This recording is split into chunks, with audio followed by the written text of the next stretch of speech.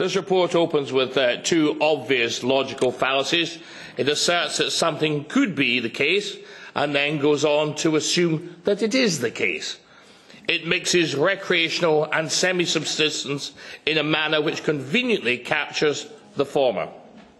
We know the answers found to these questions will facilitate a power grab and sectoral capture. Worse, the result could be anglers being fined, or even worse, ending up in prison. For what? Catching a fish? A harmless hobby can land you in jail. That is the EU way. Take a hobby and turn it into a criminal offence. Big Brother strikes again. Truly dystopian, and the kind of thing one would dare not to satirise as being far too unbelievable. Kafka goes fishing. In The Wind and the Willows, Toad gets 20 years in jail for cheeking a policeman. In the world of the EU, he'll be joined by a ratty for catching a fish and Mole for aiding and abetting.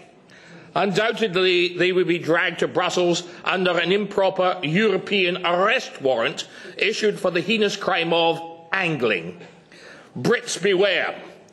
No Kafkaesque European court should have any authority over Great Britain after Brexit. Thank you, Madam Chairman.